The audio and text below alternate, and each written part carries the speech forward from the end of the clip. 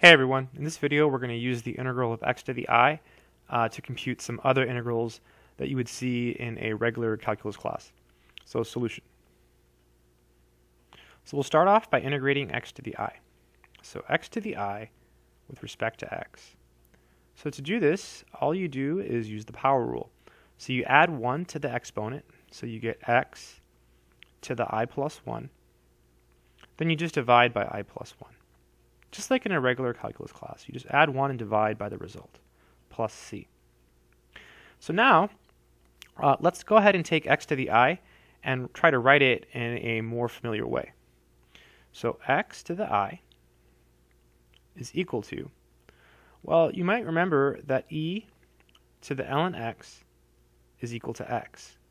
This is because the e and the natural log are inverse functions, so this cancels. So this is e to the ln x to the I, simply replacing x with e to the ln x. Properties of exponents now say we can take the I and multiply it by ln x. This is e to the I times ln x.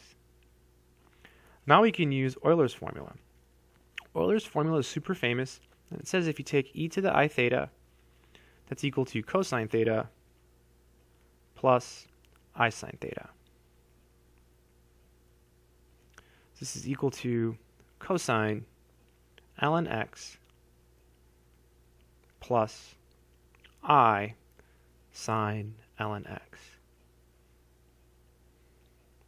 So now what we've essentially done is we've rewritten x to the I. So I'm going to come back up here and show you exactly what we did. So this is equal to the integral of cosine ln x dx plus, and I'm breaking it up, right? Cosine ln x dx, and then I'm going to pull out the I. So I sine ln x dx. And we know that this is equal to x to the I plus 1 over I plus 1 plus c. So now what we'll do is, again, we'll take this and write it in a familiar way, and then we'll use matching to figure out these two integrals. Both of these integrals are from calculus. You can do them by first making a substitution. You would let u equal ln x. Then you would use integration by parts. I call them loopers because it loops. You have to use parts 2 times. Okay, so now let's take our x to the I and make it look like this. Let me go ahead and rewrite everything just for clarity. So we have x to the I equals cosine ln x plus I sine ln x. All right, so we need to get an I plus 1. So what we'll do is we'll multiply both sides by x to the 1. Put an x here, and I'm running out of room, so I'm going to squeeze in the parentheses and just rewrite this. When you multiply by x, you add the exponents, so you get 1 plus I or I plus 1. So you have x to the I plus 1 equals x, I'm going to leave myself some room this time, times cosine ln x plus I sine ln x. Good stuff. All right, getting there. Now we need to get an I plus 1 on the bottom, so we'll divide both sides by I plus 1, I plus 1, I plus 1. So the I plus 1 is a problem, right? If we're going to use matching, let me go back up here and show you. Right, we're going to try to match these integrals, right? This and this to something, right? So we need to get rid of the I plus 1. It's a problem. So what we'll do is we'll multiply by 1 in a clever way. We'll multiply by I minus 1 over I minus 1. So on the left-hand side, who cares? We're not really going to use it. But over here we are. Right over here, this is where the magic happens, right? So we end up with, I'm going to leave this as x, I minus 1. On the bottom, we have I minus 1, I plus 1. That's I squared minus 1 squared. That's the difference of squares. It's negative 1 minus 1, so it's negative 2. Boom. Then here we have cosine ln x plus I sine ln x. Okay. All right, and now let's go ahead and distribute stuff. I'm going to leave the, see, what's the best way to distribute this?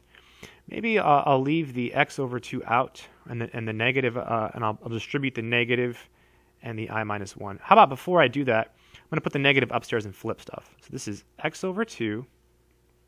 This might be cleaner. 1 minus I. There we go. And then cosine ln x. Yeah, a little bit easier, I think, maybe.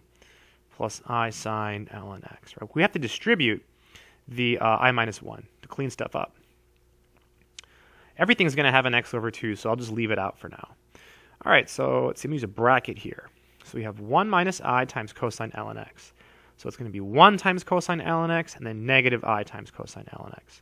So it'll be cosine ln x minus I cosine ln x. Just taking each one and multiplying it by cosine ln x. Now we're going to do the same thing with sine ln x in the I. So we have 1 minus I times this here. So 1 times that is just going to be that. So we have I sine ln x. Beautiful stuff. And then negative I times I. That's going to be negative I squared. So that's going to be negative 1 times negative 1, so it's 1, right? Because I squared is negative 1.